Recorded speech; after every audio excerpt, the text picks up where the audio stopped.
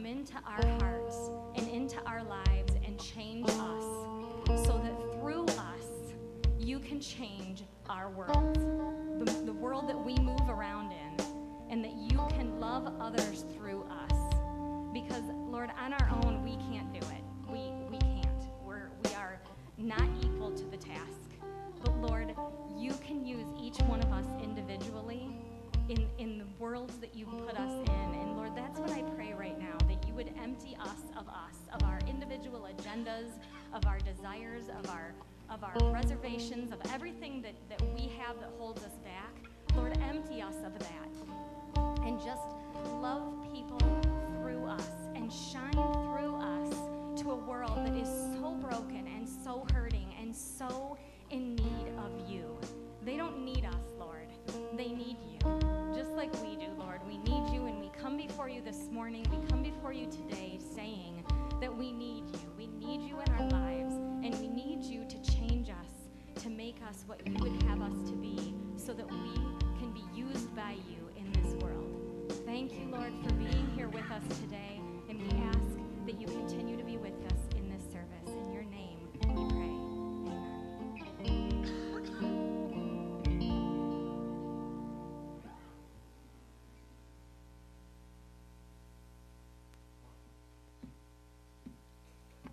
Amen.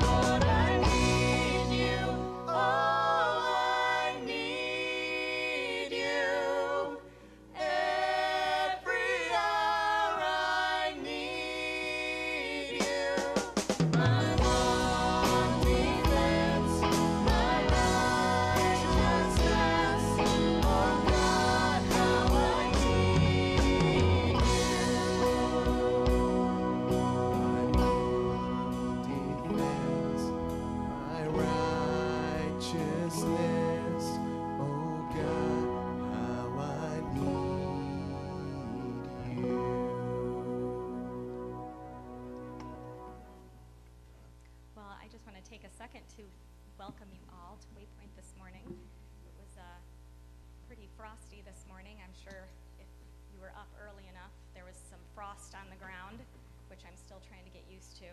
We just moved into a new house, and we're trying to get used to the fact that, you know, you get used to whether or not it's too cold or too warm in the morning, and we haven't quite figured that out yet, but we're trying to get used to it. So we were pretty much frozen this morning when we woke up, but we'll get it one of these days. I'm not used to the coldness yet, but you know, it's Michigan. We'll get used to it. So thank you for standing, and please continue to join with us as we sing this morning. We're going to sing a song called Trust in You.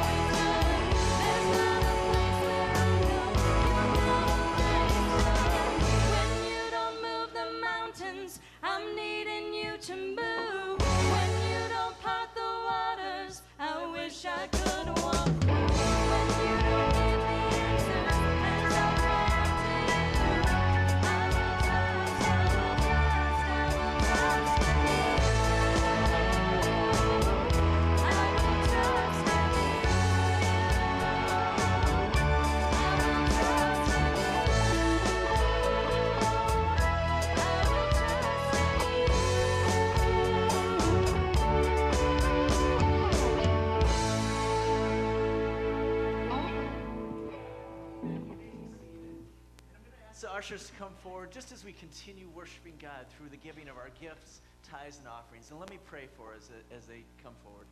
Lord, we thank you for this day. Lord, we thank you that we can gather together. And Lord, we pray that we would just continue to seek you, to shine brightly for you as your witnesses.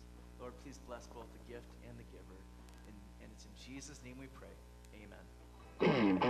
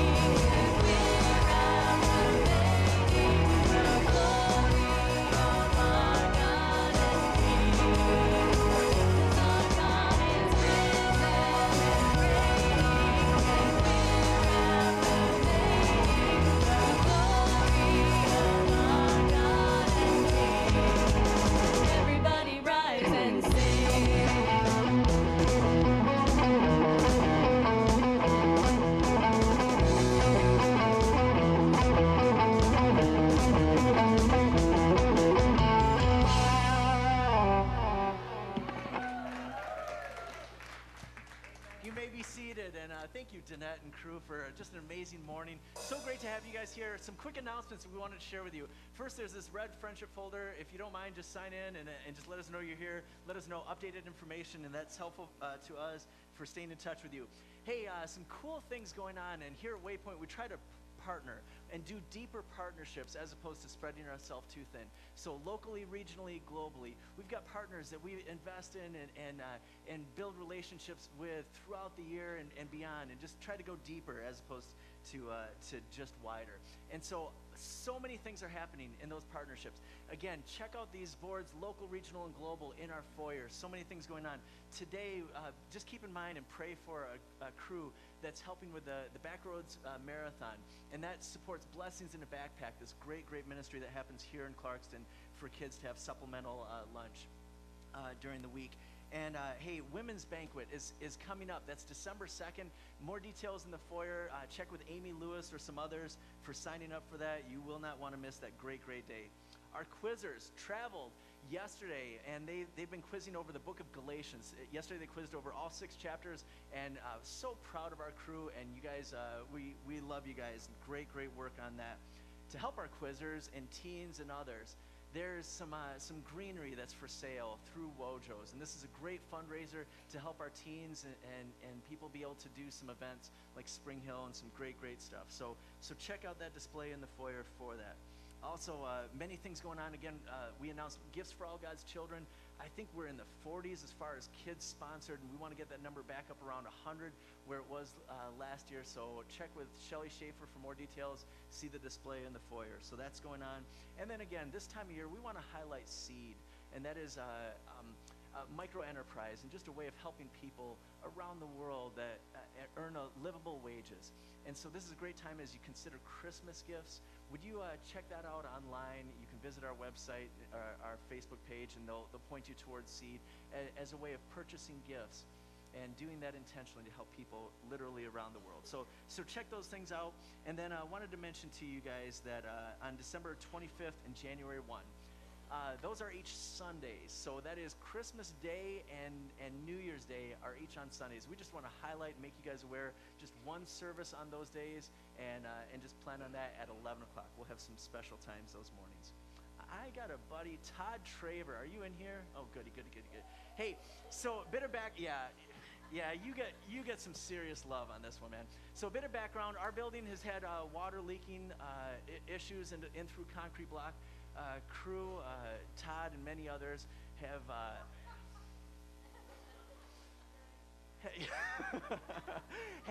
gone after this project. And you guys, this metal siding has gone up from the people in our church.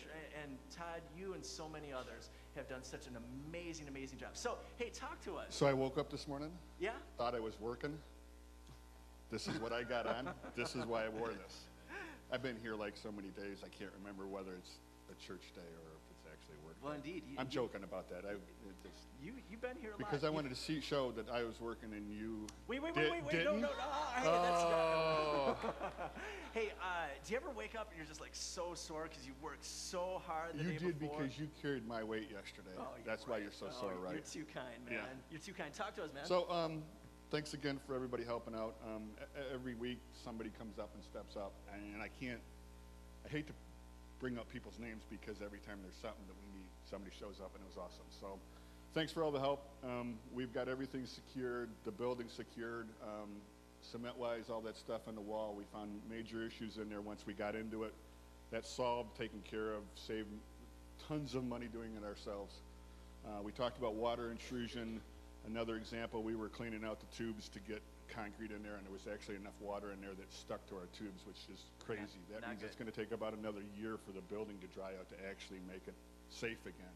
Not safe, but at least clean, and so we don't have any issues. So that was another blessing. At least we found those things we got taken care of. So in the end, thanks everybody for showing up this fall and all that stuff. Next spring, we're going to finish up the back wall, and then we should be good for 100 years.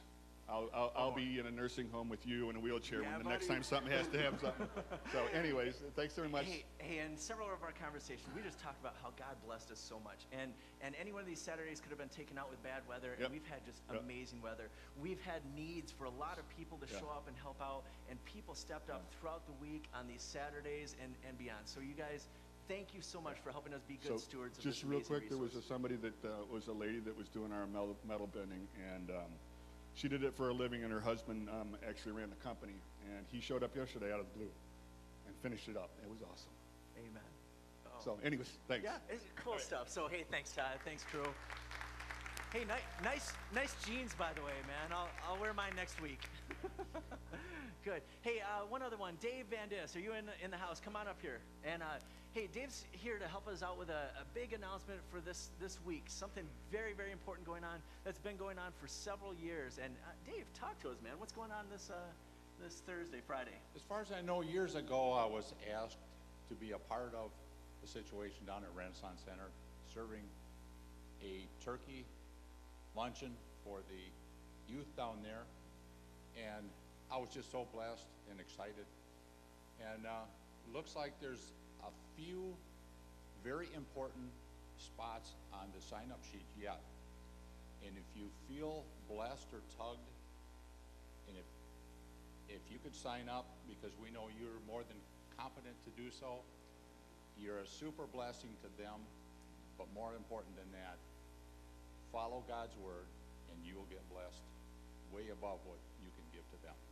Amen. And they can see you for details on that. Is that correct? You can see me or call Terry. And right on the sign-up board. And most of it is a sign-up right on at the far wall. Oh, that's great. Dave, thank you so very much, man. And you guys, this great opportunity. Renaissance High School, we've done this for, my goodness, several years now.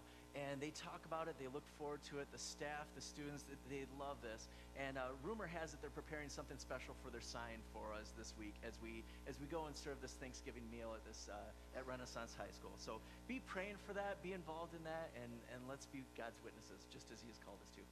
Hey, a couple quick video announcements are going to be playing right now.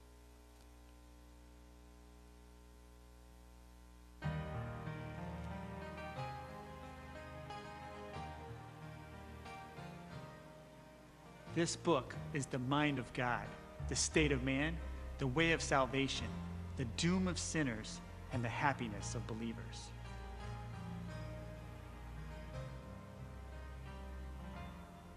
Its doctrines are holy, Its precepts are binding. Its histories are true. and its decisions are immutable.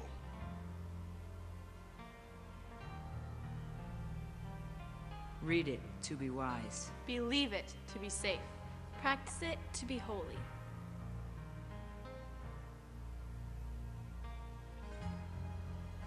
It contains light to direct you, Food to support you, And comfort to cheer you.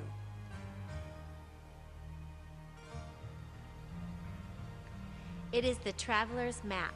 the pilgrim's staff, The pilot's compass. The soldier's sword. And the Christian's character.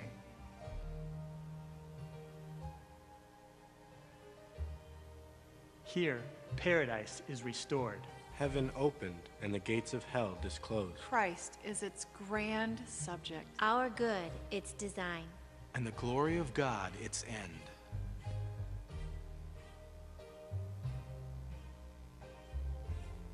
It should fill the memory. Rule the heart. And guide the feet.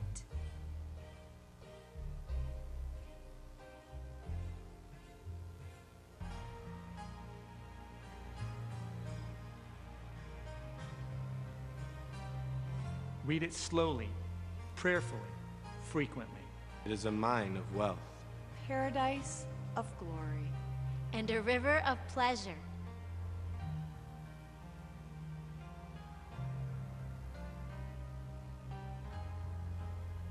follow its precepts, and it will lead you to Calvary. To the empty tomb. To a resurrected life in Christ. Yes, to glory itself. For eternity. For eternity. For eternity. For eternity.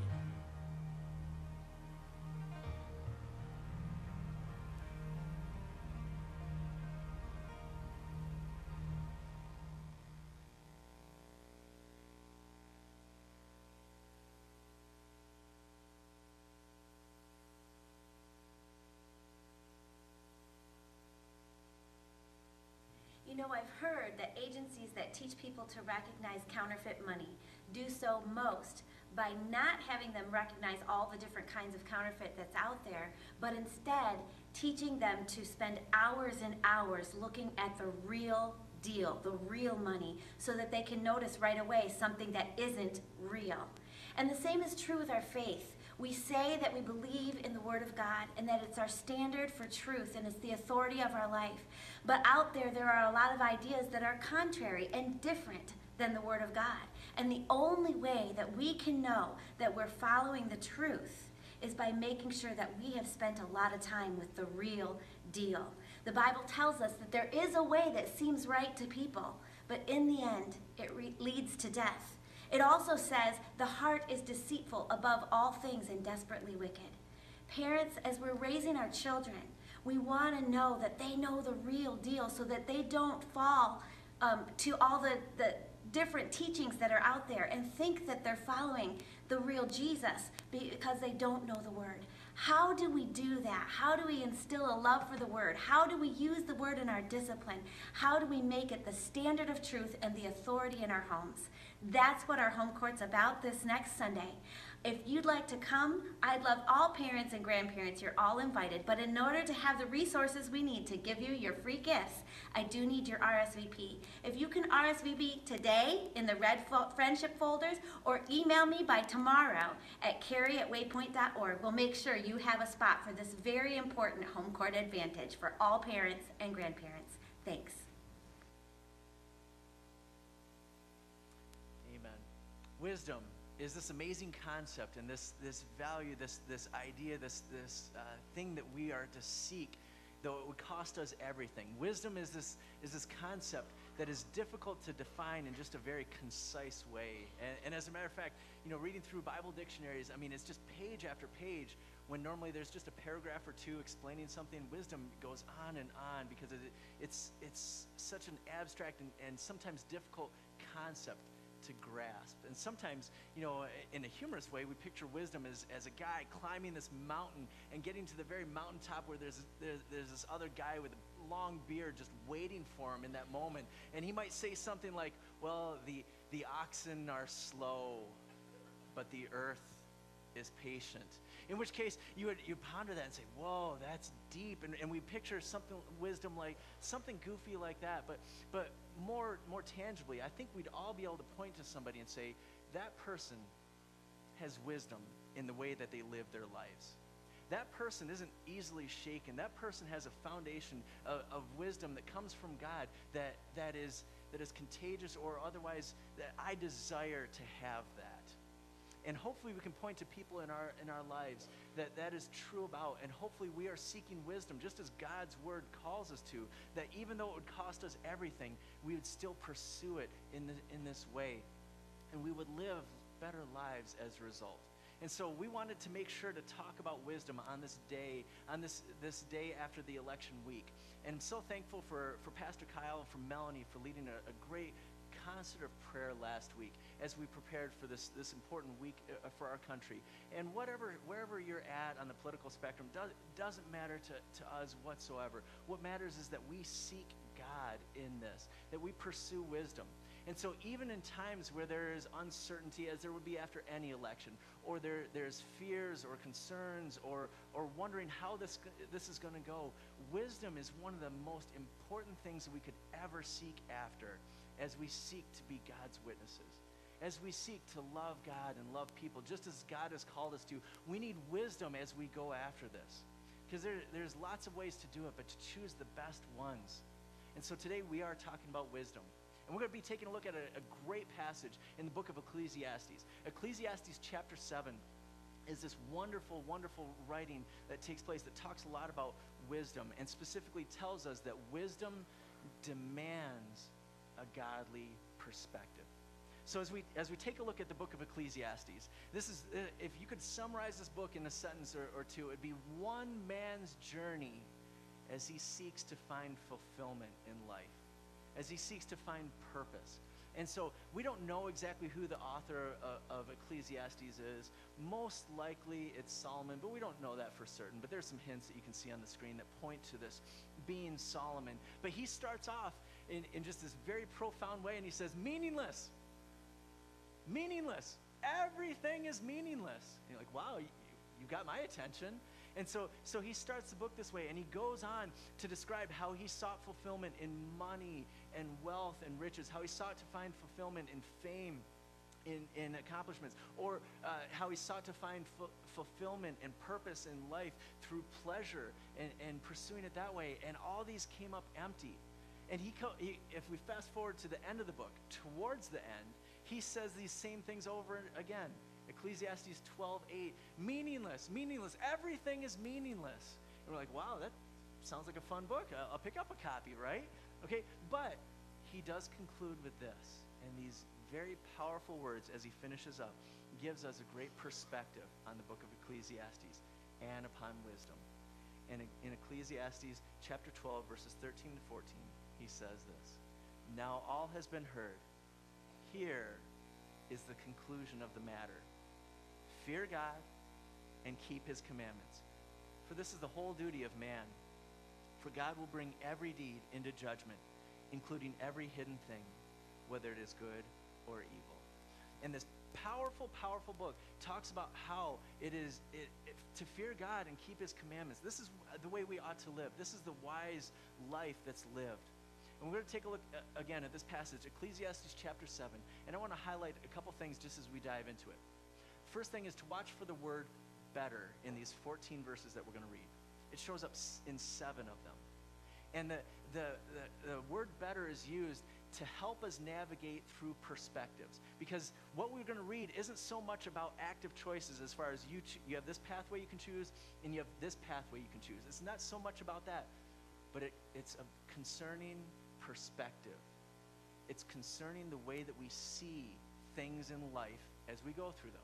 It's the way that we handle circumstances beyond our control and the way that our heart posture is in the midst of them, in the way that our mind perceives them and interacts with them. Watch for the word better in this. And then the other thing, again, just that it is about perspective, that wisdom demands a godly perspective. As we do life, we've got to see things from God's point of view because his view is so much more full than our point of view. His view is right and our view can be clouded. And so we've got to have a godly perspective as we pursue wisdom. So let's take a look. Ecclesiastes chapter 7, verse 1. And this part of wisdom literature starts off in this way. A good name is better than precious ointment. And we can pause there and say, okay, well, this makes sense. Our renown, our reputation is more valuable than a precious ointment or something where you can put monetary value on. A good name is far more valuable than that. And I don't think many people would argue that. I mean, you can see this in the way that we live life. Are you known as a person who is honest, as a person who is trustworthy, as a person who follows through? Or are you known as a selfish person? Are you known as someone who would deceive? And a good name is so valuable, and we've got to pursue that. Then he goes on, he says, the day of death is better than the day of birth. Now this one probably raises a few eyebrows. I know it does for me, okay? And let's continue on in verse 2. He says, it is better to go to the house of mourning than to go to a house of feasting. For this is the end of all mankind. The living will lay it to heart. He goes further. Sorrow is better than laughter. For by sadness of the face, the heart is made glad. What's going on here? Like, why would he say, if you've got a house of mourning, if you got a spot where people are grieving and sad and sorrowful, that's better than to be at a party where everything's good and people are celebrating? Why is that one better than that? And further, sorrow is better than laughter? Like, I like laughing. I love enjoying a good time. I love, that. So why is sorrow? I don't enjoy that. Why is that better than laughter? Maybe here's a little bit of what's going on here. The year was 1999. And me, together with my, she wasn't my wife at the time, but Amy, we were volunteers at a youth group. And we got a chance to lead a mission trip to Mexico and to do this. And we got a chance to take some high school students to the spot in Mexico and do this. And it was just a great, great time. And I saw God work during that week in powerful and profound ways. And so we got a chance to see God move this spot in Mexico. And it was great. Coming home was one of the most challenging and interesting times of my life. Because we hopped from southern Texas, we hopped on this small plane, and we were to fly to Dallas-Fort Worth, where we catch a bigger plane to Detroit. And as we sat on that small plane, we took off, and shortly after takeoff, one of the engines caught fire, okay? People on the plane saw flames on that engine. They shut it down. We saw the flight attendants book it, to either ends of the plane. And we're like, hey, if they don't know what's going on, if they're not comfortable with this, I'm not comfortable with this. The plane dips a little bit, and within a minute or two, the pilot comes on and he says, folks, we lost an engine, okay? And we're going to, and his words at the time, he says, we're going to attempt to make an emergency landing at a different airport, a closer airport. We're going to land in Corpus Christi instead of Dallas-Fort Worth, and we're going to do that. He had the flight attendants show us the emergency crash position, okay? And so he says, we're going to attempt to make this landing in about 40 minutes. You guys, what that does to you cannot easily be put into words, okay? And in that moment, I kid you not, on this small airplane, there were people singing, there were tears, there were people crying, and I'll tell you, what I did the most was I prayed. And the prayers I prayed in those 40 minutes were some of the most sincere, gut-wrenching, deeply honest with my Creator prayers that I have ever prayed in my life. And I tell you, I remember praying these exact words where I, shortly before we would do that landing, and I said, oh, Jesus, I might get to see you in like 20 minutes.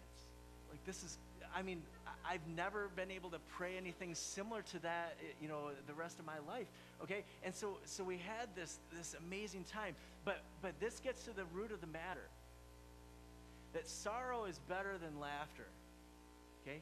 That times of mourning or times of grieving are better than just a party, okay? Because what happens in those moments where we're grieving the loss of a loved one, where we have sorrow in our heart because of what's gone on around us, where we contemplate where we're at in our humanity, in the short time that we have on earth, when we're considering those things at that level, that is far better from eternal perspective than any celebration or any party could ever be, okay? And by the way, we survived. It was cool. Amy and one of our students actually got interviewed on the local news at Corpus Christi Airport. The plane, took up most of the runway, both left, right, forward, backward, emergency vehicles all there, news crews.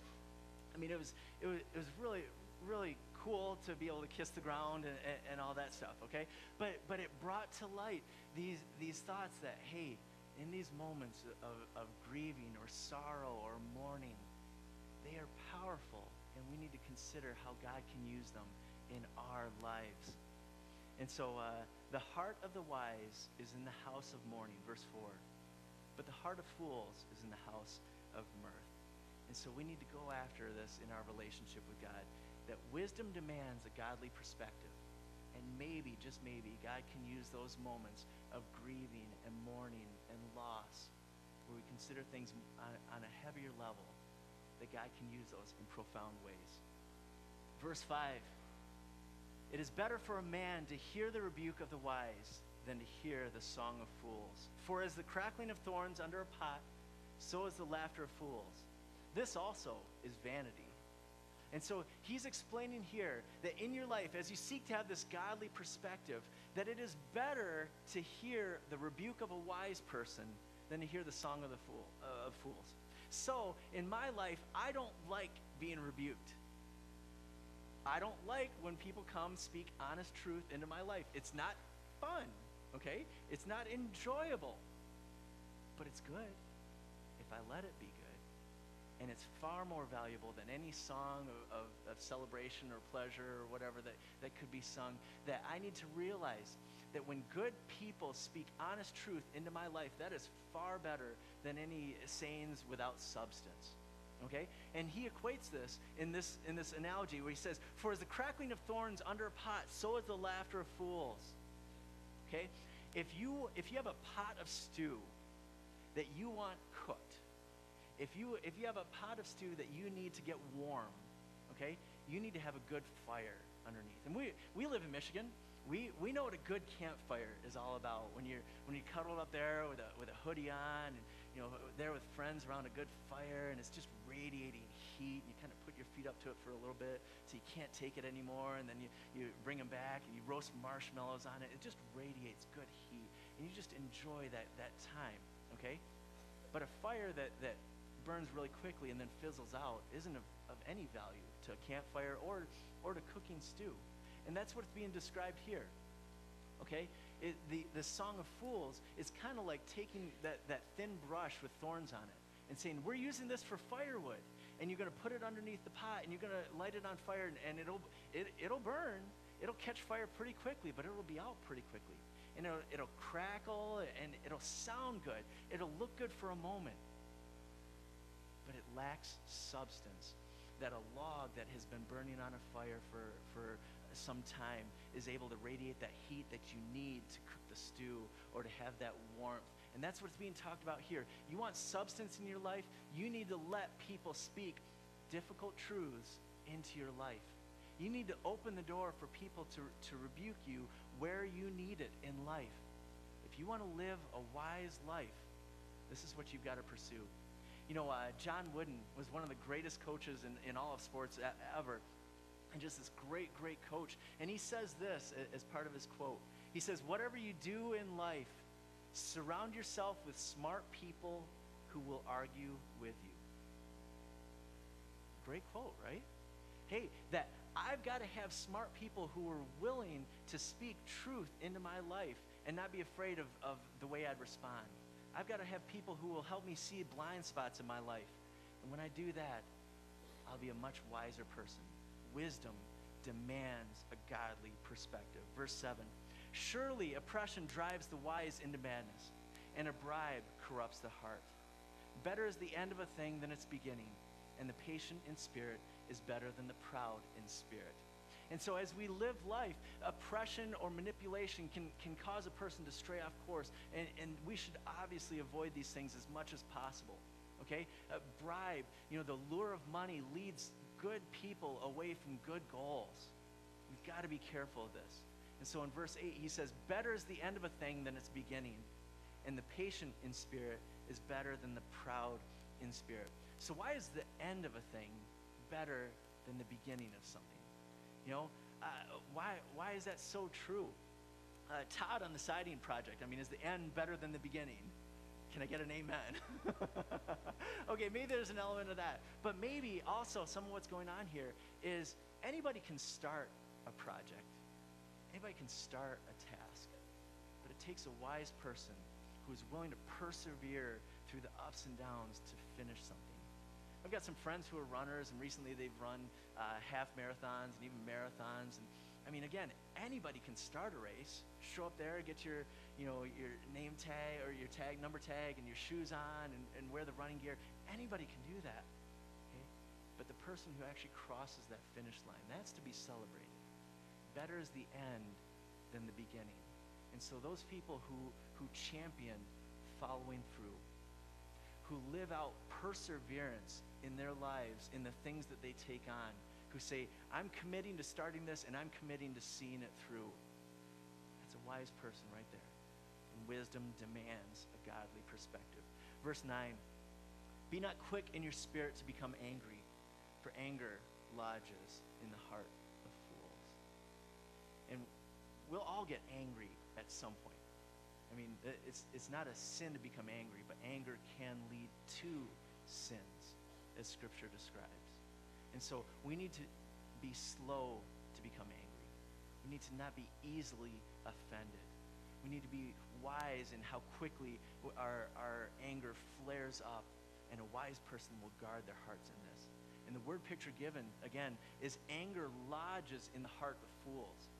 And we have a danger when we are quick to become angry to have anger just lodged in our heart and having a place in our perspectives, in the way that we live our lives. We have anger lodged in there, and it flares up if we let it into our heart. And so let's be a people that seek to be slow to become angry. Let's be a people that champion this cause that, hey, in order to be wise, I need to be not quick in my spirit to become angry. I need to live life in this way. We would do well to practice this on social media, Facebook and Twitter and all those, and just be careful and maybe pause and be slow to respond, even in our emotions. Verse 10, say not, why were the former days better than these? For it is not from wisdom that you ask this. Wisdom is good with an inheritance, an advantage to those who see the sun. So it's not wise for us to say, hey, those good old days, today could never be like that. You know, I loved what was going on there, and everything was better, everything was so good, and now things stink. Because we miss out on when we dwell in the past and miss the present and what's going on. More on this later as we finish up our passage. Wisdom is good with an inheritance, an advantage to those who see the sun. Wisdom is to be sought after. It's to be yearned for. It's good for us. Let's seek wisdom. Verse 12, for the protection of wisdom is like the protection of money. And the advantage of knowledge is that wisdom preserves the life of him who has it. Okay, money's good, okay? It can help you out. You need money to buy food, to have shelter, money can help you out. I mean, make no mistake about it, okay? That's okay.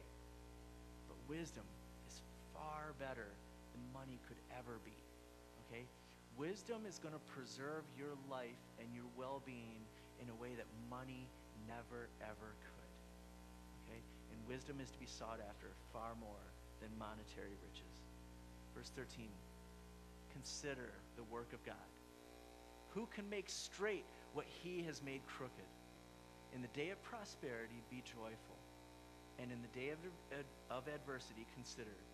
God has made this one as well as the other, so that man may not find out anything that will be after him. So this gets back to, hey, why were the old days so much better than right now? Okay? He's saying, hey, God has a purpose in every situation. God has ways that he can speak into your life no matter what's going on, no matter your circumstances. But we've got to be keenly aware to what is going on. Wisdom demands this godly perspective that we see, how can I change what God has done? My circumstances around me, I can't do anything about this or that. Okay? Who can make straight what God has made crooked? Or who can make crooked what God has made straight? I can't change the circumstances around me, but I can consider that God has made one as well as the other. That God has a purpose in times of adversity. That God has a purpose in times of blessings and God has a purpose in each and every one. And if I have a godly perspective, I'm looking at each and every day, each and every circumstance and saying, God, what do you want to teach me in this? God, how can you use me to show your love to a world that needs it in this difficult situation? God, you've blessed me with this. God, how can you use it for your purposes and for your kingdom? How do you want to use me to shine brightly for you? And if we consider this, if we consider that we can trust in God just as we sang about, if we consider that God has a purpose no matter what is going on, let's have that perspective. And when we do, watch how God will use you as we seek to love God and love people. Wisdom demands a godly perspective. And I want to finish by sharing this with you. One of my favorite things to do with my kids is to, in the fall time, go to these corn mazes. It's been a lot of fun to take them through, and it's a fun journey because you have these stalks of corn that are grown up, and you try to walk through, and it's difficult to navigate because as you're there, you can't see over the corn. No comments on my height or lack thereof, okay? But you can't see where you're going. And your kids certainly can't either. And so you make choices. Okay, is this going to be a dead end or is this going to go there? And there's one that we've gone to. It's really cool where it has these steps for a bridge just in the middle of the corn maze. And you're able to climb up some 20-some feet and be able to see this amazing perspective of this maze that you've been struggling through for the past 2 hours and don't know how to get out, maybe. And so you're up on this bridge, but you have a different perspective. And it's so helpful. It's like, there is a way out. Hey, look at that spot. Well, there's that dead end. Hey, we need to make sure that we go there. And it's helpful to see things from a different perspective. You see so much more. You understand so much more clearly than when you just keep on turning into dead ends and hitting the wall time after time after time. And this is much like what it's like to trust in God, where we have our limited perspective, but God sees everything so completely. And he's there, willing to walk us through and help us through these times. We just have to trust in him and to seek to have a godly perspective. Wisdom demands a godly perspective. And may you be blessed today and this week and beyond as you seek to have this godly perspective. Let's pray. Father God, thank you so much for this morning. God, this morning where we can come and sing your praises. God, this morning where we can come and fellowship together. God, for this morning where we can come and seek you through the study of your word. And Lord, may you bless each person here as we go from this place. Help us to open up our eyes and even our hearts to a godly perspective, a perspective that sees that you have a purpose in each and every situation. Lord, we love you. And it's in Jesus' name we pray. Amen. God bless you guys. Have a great Sunday.